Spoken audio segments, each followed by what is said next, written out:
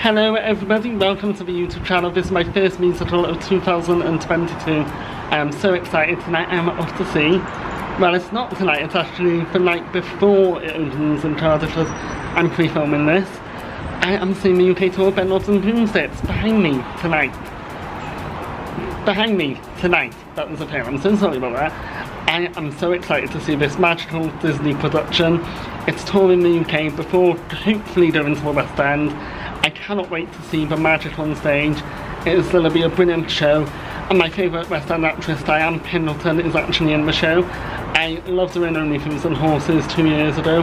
I'm sure she's going to be amazing as Miss Galentine. I think that's how you say her last name. I do not know it. I'm so sorry. I have seen Bedknobs, but it was a long time ago. And I cannot remember. I swear I've seen it. Yeah, I think it was one of those films my mum made us watch when we were younger, and yeah, I can't remember. My memory's gone awful. But I'm excited to see the stage adaptation tonight. It is going to be magical. I hope you guys enjoy this vlog. Please don't forget to hit subscribe down below for future videos like this, and I shall see you guys in the next clip.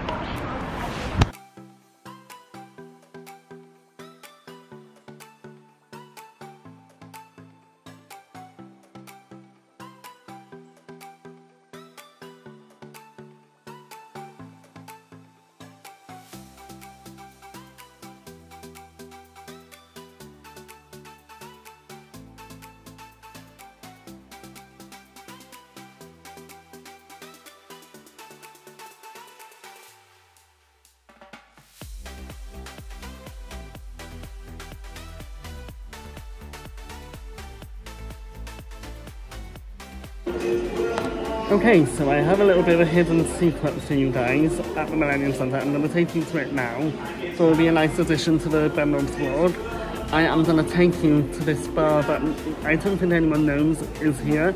I'm just going to walk up to it and show you guys.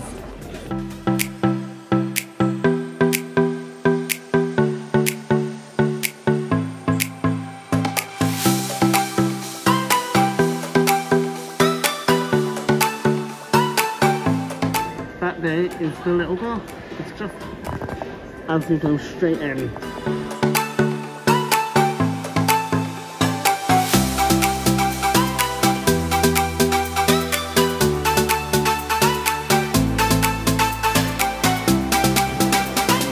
I shall see you guys after the show.